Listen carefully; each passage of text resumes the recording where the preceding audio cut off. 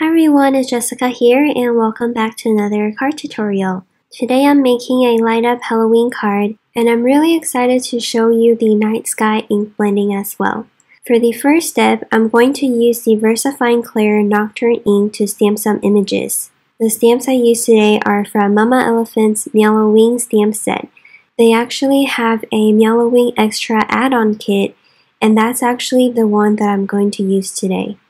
I decided to stamp on watercolor cardstock so that I can splatter on water droplets after we ink blended the background. But because I'm using the texturized side, I did have to stamp a couple times using a stamp positioning tool.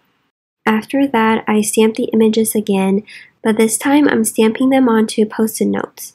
This way I can fussy cut the images and turn them into masks for ink blending. And now we are ready to ink blend our background.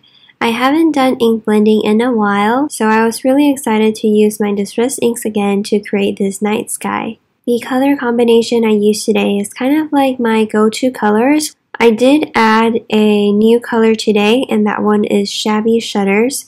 This one is kind of like a more lighter green color, and I typically don't include this one. However, I kind of want to add a little more gradient to this background because my focal images, which is the little cute ghost, it's really a simple image and I'm not going to do much coloring on that image. So I kind of wanted to add a little bit more interest to the background. You'll see in the end that it adds a nice pop of color that is vibrant and kind of contrasts with like the dark colors on the top of the card. I'm actually really happy with this color combination and I encourage you to give it a try too.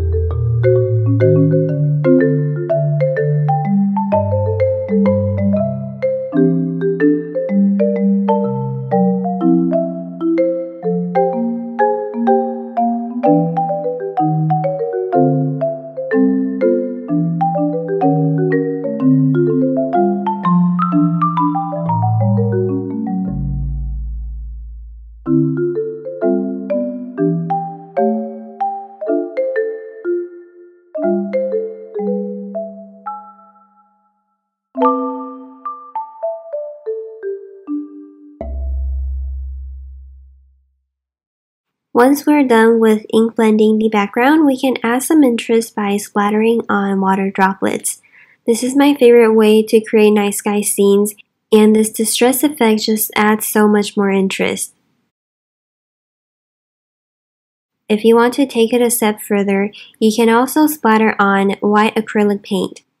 Then I uncovered the post-it notes and colored the images with distress inks as well. It's just really simple shading and just a little bit of watercoloring just to add a little bit of color. Next, we can move on to create the light up circuit. For today's card, I wanted his eyes and the little lantern to be glowing in the dark. I'll be using 2 white LED light stickers and also an orange one for the pumpkin. The circuit making is actually pretty simple since the 3 light up elements are close to each other. I made sure that the top of the triangles are facing outwards so that they can be connected with one copper tape. And then for the other side of the circuit, you just have to connect the bottoms with another piece of copper tape. After you're done, just pop in the battery into the battery holder and you can see if you like the placement of the LED lights. When you're happy with everything, you can adhere the front panel to a card base using foam tape. and I actually added some die-cut grass elements as well. I die-cut the pieces from black glitter paper and also some patterned vellum. This completes the whole scenery and kind of ties in the darker colors that we ink blended for the sky.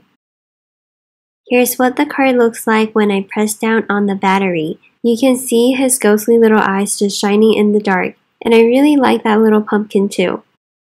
Thank you so much for watching, and I hope you enjoyed this fun little Halloween card. If you would like to see more light up card tutorials, be sure to subscribe to the channel as well. That's it for today, and I'll catch you in my next video. Bye!